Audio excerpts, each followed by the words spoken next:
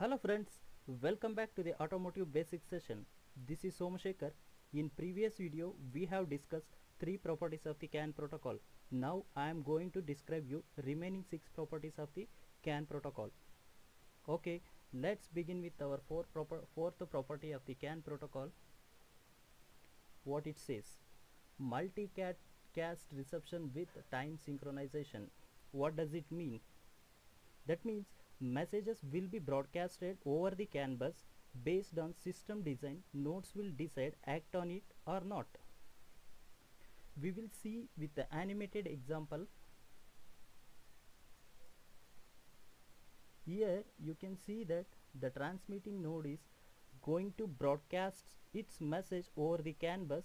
Receiving node will receive the message and checks the same whether the message belongs to them or not. If the message belongs to them, they will act on it, else it will be discarded. You can see the same with an example. The TX node is going to broadcast its message over the network. What receivers will do? Sir, the receiver is going to act on the message. This is the short note about these properties. Now the fifth property of the CAN protocol is system wide data consistency. What does it mean? Here the TX node, you can see in the picture, the TX node transmits its message over the bus. Receivers checks the message, and if they found that the transmitted message is corrupted, they will send an error frame. You can see in the picture. So all the 4 receivers are replaying the transmitting node by sending their error frames. So every bus node is informed about an error. Due to this, destroyed message will be retransmitted again until it's successful. Thus data consistency is maintained in a CAN network. The next property of the CAN protocol is Multimaster. What does it mean? In a CAN network, multiple nodes will attempt to gain the bus access, but the node with high priority message will win the bus and gains the bus access for its message transmission. Here you can see the ECU2 will be the master. I'll describe you how the ECU2 will become master in this network. You can see the multiple nodes are trying to gain the bus access to transmit its message, but the ECU 6 and 4 will lose the arbitration and they'll not get any chance for its message transmission. You can see here multiple nodes attempts to gain the bus access, but the node with high priority message wins the bus and became master.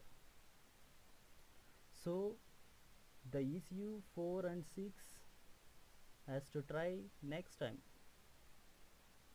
That's the reason ECU 4 and 6 lost arbitration due to low priority message. So here in this network our ECU2 is the master. So this says that CAN is not a master slave architecture. You can see the short nodes, the multiple nodes can attempt to gain the bus access.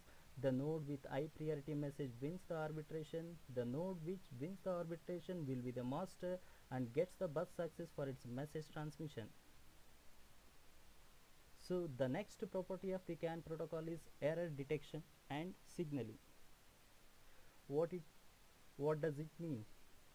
Error detection and signaling means in a CAN network, any node can detect an error in the transmitted message, and they can inform about the same by sending an error frame. Now you can see the same with the animated example.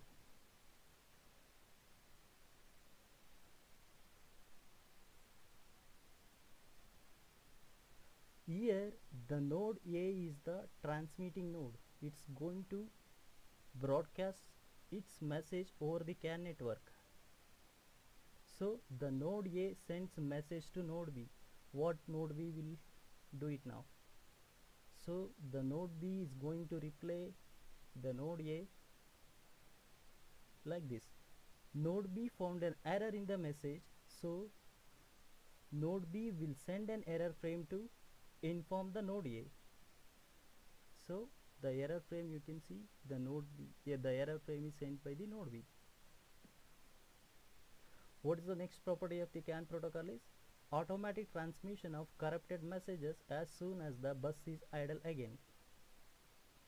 Within a CAN network, corrupted messages will be retransmitted automatically. In previous property, you have seen that any node in a CAN can detect the error in the transmitted message and they can inform about the same. We have discussed. But here, one step ahead, you can see in the illustration, the node A is going to broadcast its message over the CAN bus, but the node B finds an error in the transmitted message and it will send an error frame, but following the error frame, the node A has to retransmit its message. You can see here the node A is retransmitting its message to node B once again. The last property of the CAN protocol is distinction between the temporary errors and permanent failure of nodes and autonomous switching off of defect nodes. So here I have a CAN network. What it does? In CAN, temporary and permanent errors are distinguished with the help of error counters and hardware failures. So what is error counter? We will see in upcoming videos. For time being, let me explain you what is error counter here. Here the ECU 1 is in temporary error state. What is temporary error state?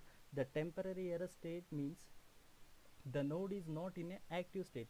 That means the TEC and REC counter values are equal to greater than 127.